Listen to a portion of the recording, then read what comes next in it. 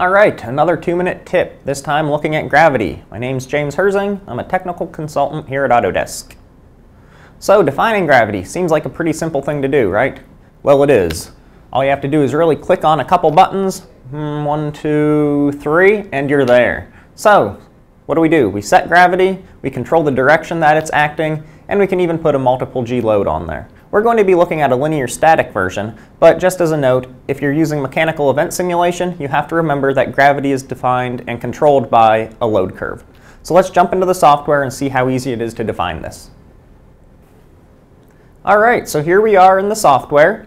You can see we have our model already meshed and defined over in the model tree, so we're going to go ahead and apply gravity. We could either go into the analysis parameters by right-clicking and editing, or if we go into the setup tab, we can go and click on parameters to enter it, or the obvious one, clicking on the apple, which is gravity. Apple fell on Newton's head, figured out gravity, right?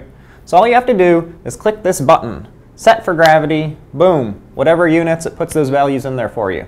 Define the direction you want. I'm going to put a 0 there and a -1 here.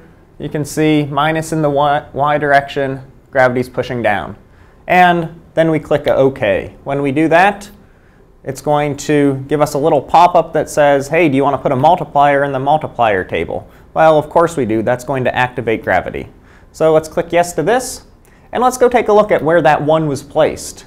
So if we go back into the parameters, we're going to get to our multipliers table. So click on the parameters button, and you can see right under gravity / acceleration, we now have a 1.